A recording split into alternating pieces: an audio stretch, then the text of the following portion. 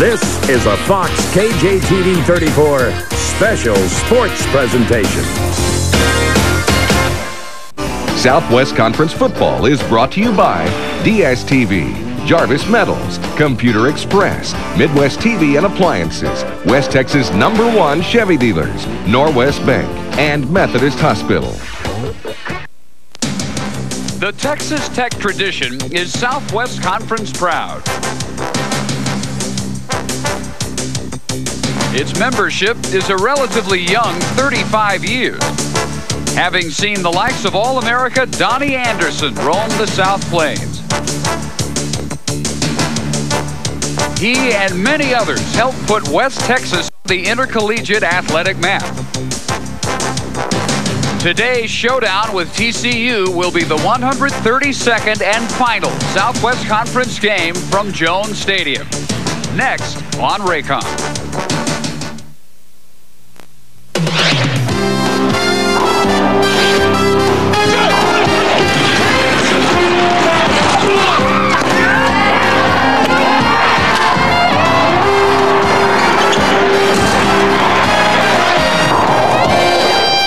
A crisp autumn day on the South Plains for what is probably the final meeting between the TCU Horned Frogs and the Texas Tech Red Raiders from Jones Stadium.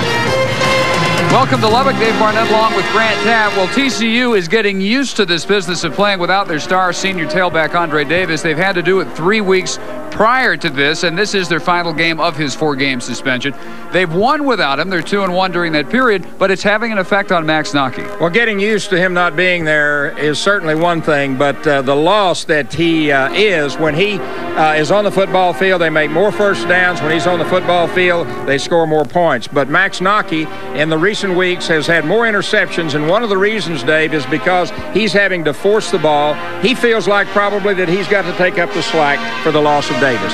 Texas Tech, before last week's devastation in Austin, 48-7 by Texas, had lost twice, 1 point at Penn State, 2 points at Baylor. So this is a new experience for them coming back from a blowout loss, and to do so, they're counting on their senior leadership today. Anytime you have that kind of loss, you have got to have excellent leaderships. Coaches can do so much, but the seniors have to take control. Fortunately, they have Zach Thomas, who's been a great leader, but there are 2 other guys that are as good a leaders as there are on any team anywhere, and good football players. Marcus Coleman, who's an outstanding defensive player, and Sean Banks, one of the better linebackers in the league, but probably not given as much recognition. Tech about a 10-point favorite today. They both need to win to keep their bowl hopes alive. They are legitimate hopes. If Tech wins out, and they'll be favored to do so, they'll finish 8-3, and that would be a 2-game improvement on last year's team, which went to the Cotton Bowl.